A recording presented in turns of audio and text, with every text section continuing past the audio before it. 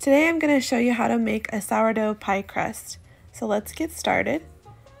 First we're going to start with a half a cup of white flour. And then we're going to add our favorite wheat, so another half a cup of your favorite wheat.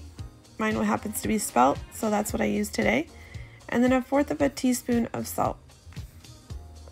And then if we're going to be making a sweet pie, we go ahead and add 2 teaspoons of sugar as well. Then we're going to add a half a cup of butter, and this needs to be cold, so straight from the fridge is best.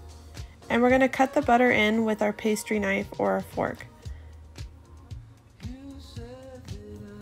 And we're going to do this until it's a little bit bigger than a pea.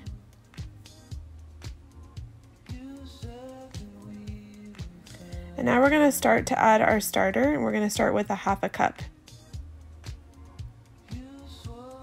Then go ahead and mix it with your hands.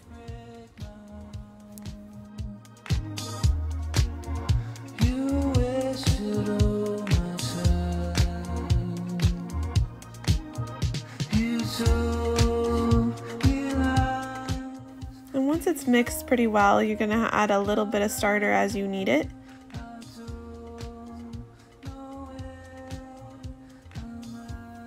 And we're going to do that until it comes all together into a ball.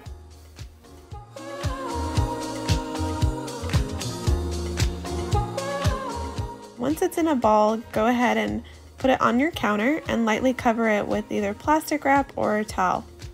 And then we're going to allow it to ferment for about 6 to 8 hours at room temp on our counter. And then after that's done fermenting, go ahead and flatten it and fully cover it, because we're going to place it into the fridge for another 2 hours so it can get cold and hard. And after those 2 hours, we're going to go ahead and start to roll it out. We're going to do this very gently so we don't crack the dough.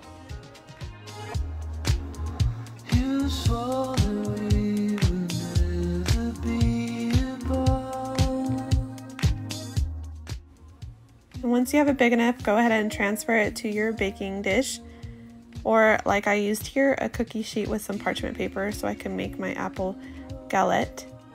We're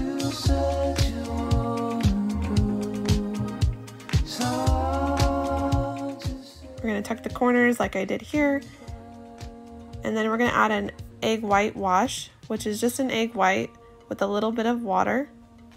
And then we're going to bake at 400 degrees for 28 to 32 minutes. And this is my apple galette done and baked. Thank you guys for watching, and I hope you guys enjoy my pie crust recipe. And go ahead and subscribe to my channel if you want to see more.